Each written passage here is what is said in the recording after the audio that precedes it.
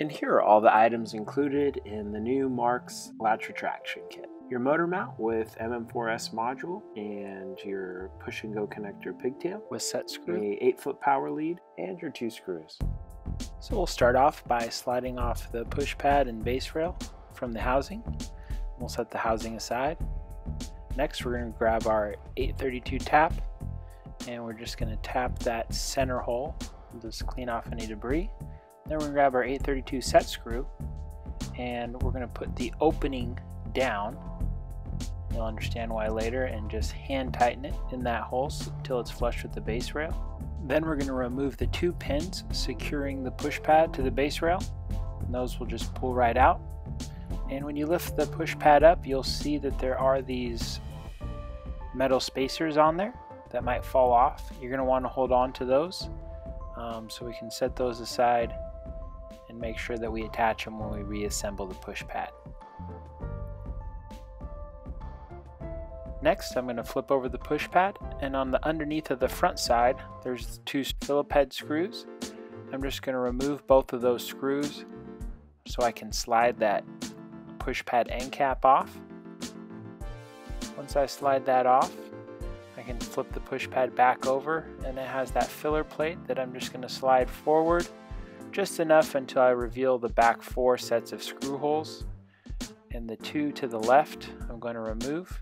Gain access to that back activating bracket, which is secured with a pin.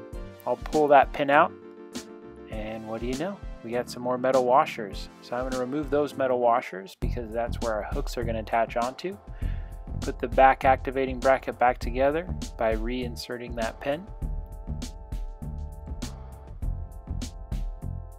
Now I'm going to grab that back activating bracket and line it up with the existing holes and reinstall the 2 screws to secure the back activating bracket back to the push pad.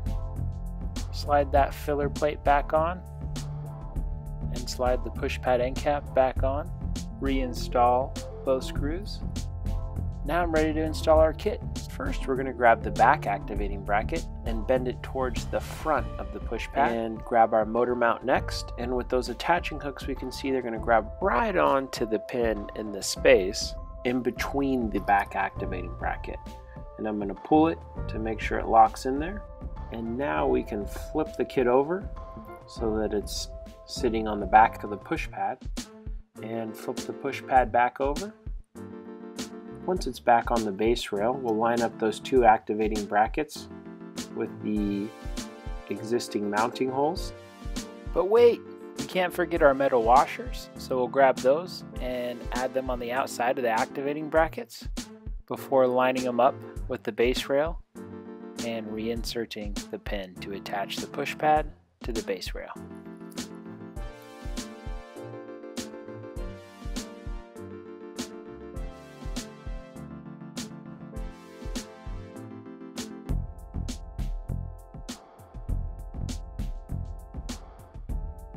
Now let's confirm that the window on the bottom of the motor bracket has dropped over the set screw so that the motor is sitting flush on the base rail. Then we can flip over the push pad and base rail to secure the motor with the 2 screws provided. And secure the motor mount with the 2 screws supplied. The holes that are diagonal from each other and flush, those are our 2 holes we're going to utilize, and install the 2 screws provided. Now with the motor mount secured to the base rail, we can flip the device back over. I'll just push down on the push pad a few times to confirm that everything's connected and the motor is attached properly. Next, I'll slide the housing back on. Slide the base rail and motor into the existing channel in the housing. Watch out for those black push pad guides. And the pins, if not properly centered, when sliding back in, can get caught on one of the channels, preventing the push pad and base rail sliding in. So make sure if you are getting stuck that you just recenter those pins and slide that housing all the way in.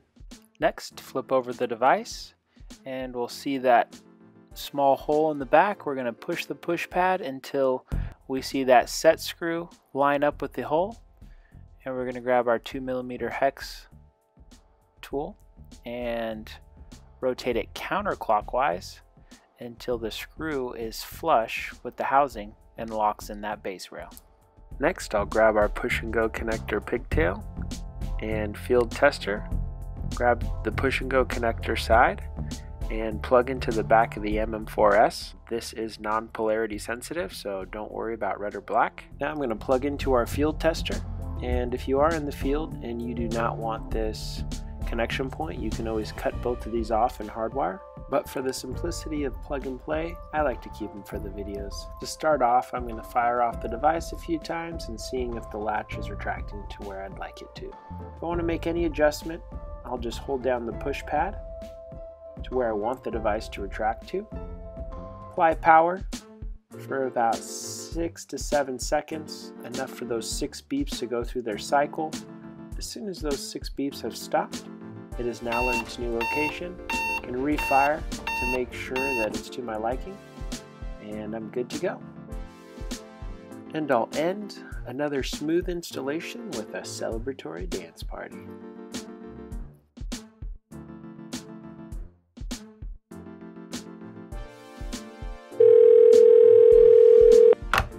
Thank you for calling Command Access. We're here to help.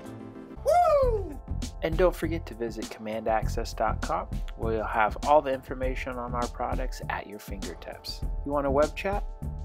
Ask a quick question? Or you need a cut sheet? Possibly the installation instructions?